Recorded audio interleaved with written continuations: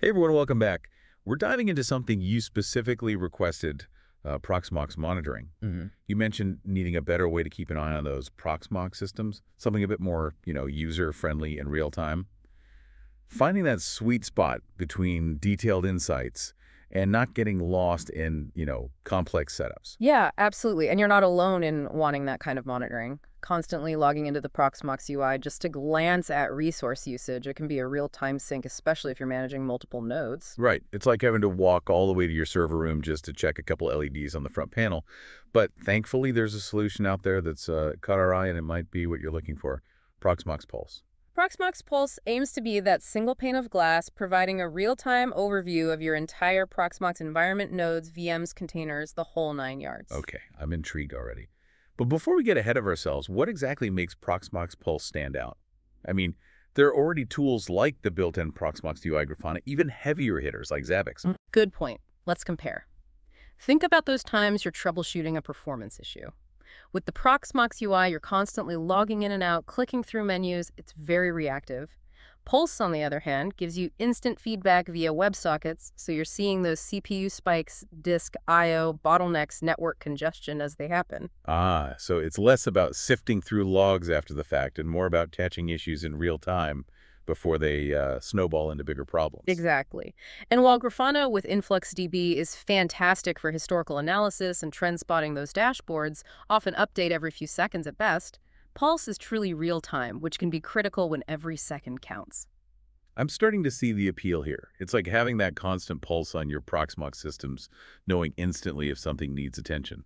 But what about the setup? Is this another rabbit hole of configurations and And dependencies? not at all. One of the biggest advantages of Proxmox Pulse is its simplicity. We're talking about a lightweight Docker-based solution that can be up and running in minutes. Wait, hold on.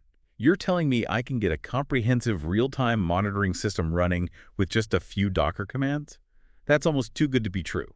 It really is that straightforward, and because it's so lightweight, it won't eat up your valuable system resources.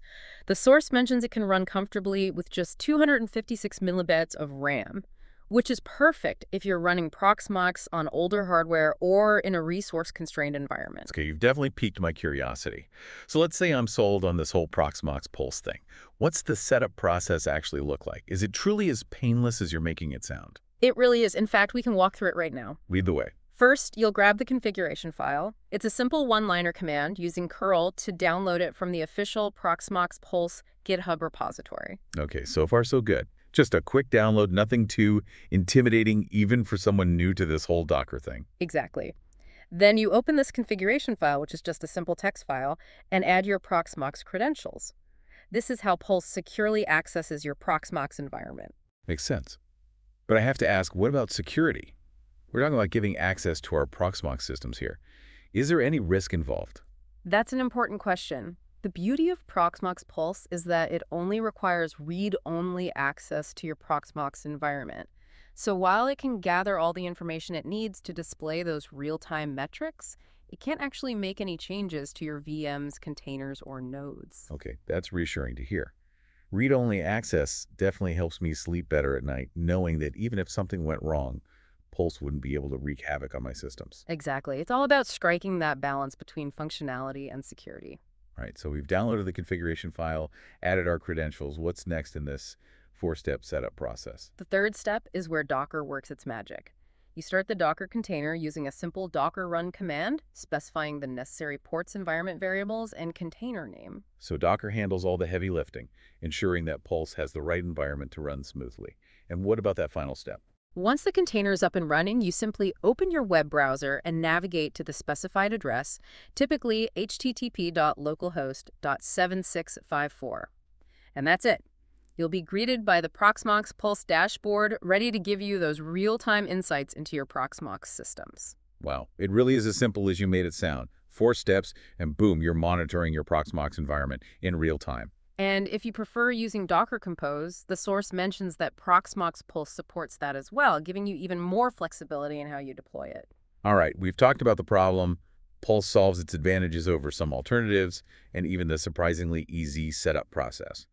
But what about the dashboard itself? What kind of information can I actually see there? That's where things get really interesting. Let's dive into that in part 2 of this deep dive. Welcome back. Before we dig into that Proxmox Pulse dashboard, it's worth highlighting that the development team is incredibly active and responsive to user feedback. Oh yeah, the source mentioned they're working on some cool new features. Yeah. It's always great to see a project that's actively evolving and incorporating user input. Absolutely. For example, they're planning to add temperature monitoring for CPU, GPU, and system temps. Imagine being able to spot a failing fan or overheating component before it takes down your whole server. That's the kind of proactive insight that can save you a ton of headaches. That's a great point. It's not just about seeing what's happening right now, but also about getting ahead of potential problems. What else is on their roadmap? Well, they're also working on smart disk health monitoring, which can help you identify hard drives that are on their last legs, before they fail and take your data with them. Oh, wow. That would have saved me a lot of stress a couple years ago when I lost a whole RAID array because I didn't catch a failing drive in time. Yeah. Anything else that's got you excited? Definitely. They're planning to add ZFS pool status for real-time ZFS health monitoring and even Proxmox backup server support. It's clear they're really focused on building a comprehensive monitoring solution for the entire Proxmox ecosystem. So it's not just a side project. They're really investing in making this a top-notch tool. Okay, I think we've teased it long enough. Let's finally dive into that Proxmox Pulse dashboard.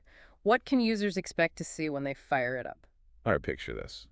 You open your web browser, go to the Pulse address, and you're greeted by this clean, intuitive dashboard that gives you an immediate overview of your entire Proxmox infrastructure. Okay, that's a good start. But what kind of information are we actually talking about? Give me the juicy details. Well, right at the top, you'll see a summary of all your Proxmox nodes.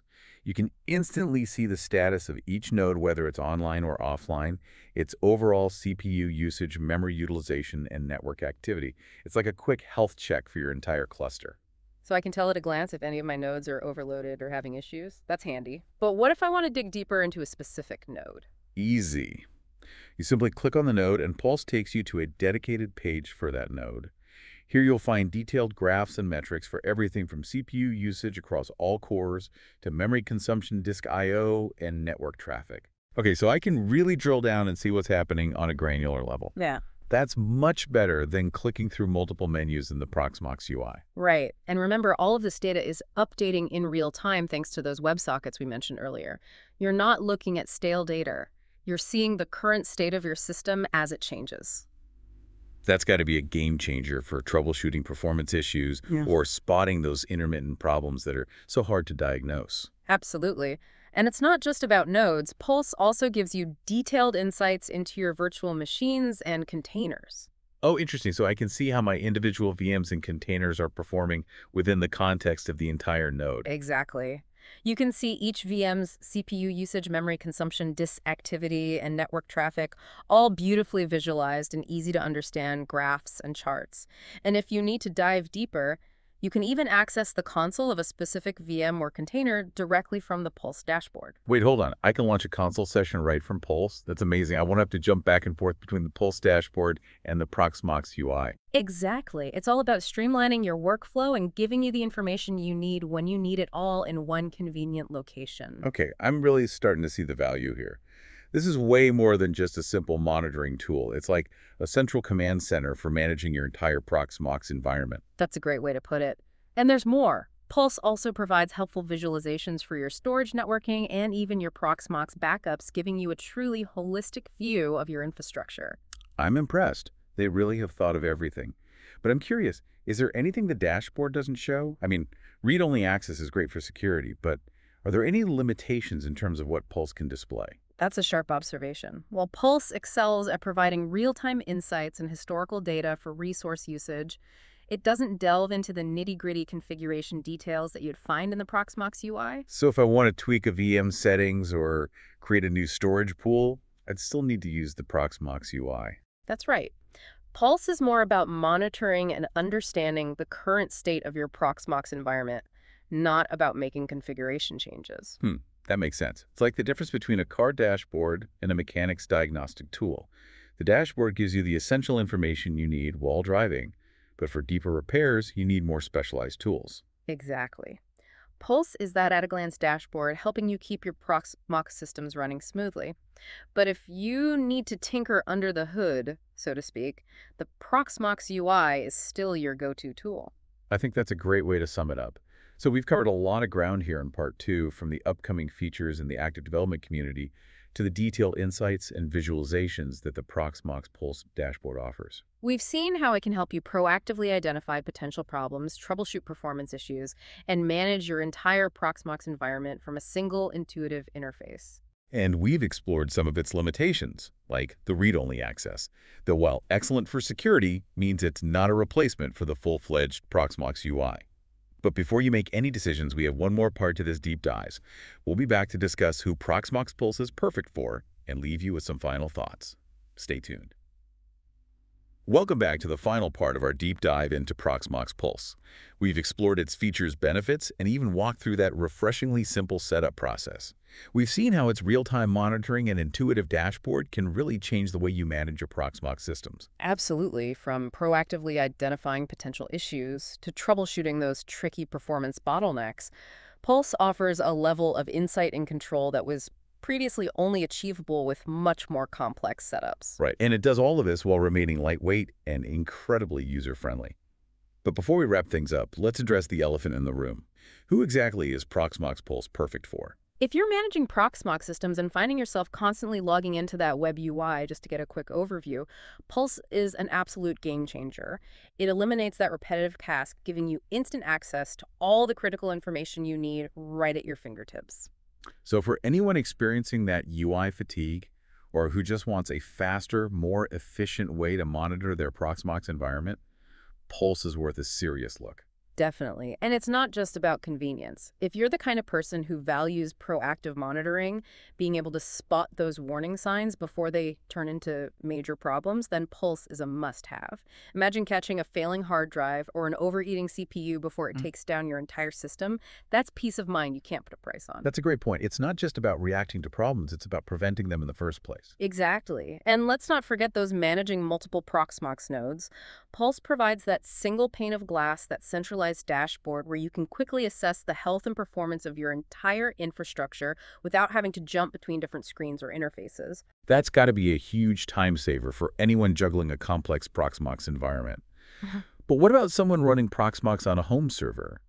Maybe an older machine with limited resources. Is Pulse still a good fit? Absolutely. Remember, Pulse is incredibly lightweight. It won't hog your system resources. So even if you're running Proxmox on more modest hardware, you can still benefit from its real-time monitoring capabilities. So it's not just for enterprise-level setups. It's accessible and beneficial for anyone running Proxmox, regardless of their hardware or experience level. I think that's fantastic. It really speaks to the power of open source software and the commitment of the Proxmox community to create tools that are both powerful and accessible. Okay, before we sign off, I want to leave our listeners with a final thought.